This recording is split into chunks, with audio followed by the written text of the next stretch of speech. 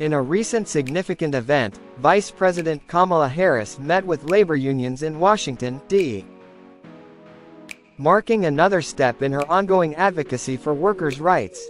The meeting covered a wide range of critical issues impacting workers today, reinforcing Harris' commitment to supporting labor organizers and their efforts. During the meeting, Harris expressed her unwavering support for labor unions, acknowledging their contributions to society. She emphasized the importance of fair wages, job security, and workplace safety, noting that these are fundamental rights that every worker deserves. The vice president also highlighted the need to protect collective bargaining, ensuring workers have a strong voice in negotiations.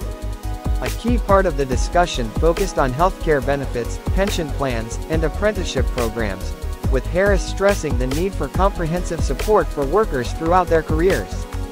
The vice president also spoke about the growing impact of automation on jobs, underscoring the importance of workforce development programs to help workers adapt to a changing economy.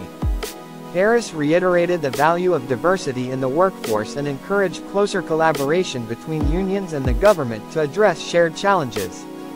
Union leaders in attendance praised her engagement and commitment, especially her focus on improving working conditions and protecting the right to organize.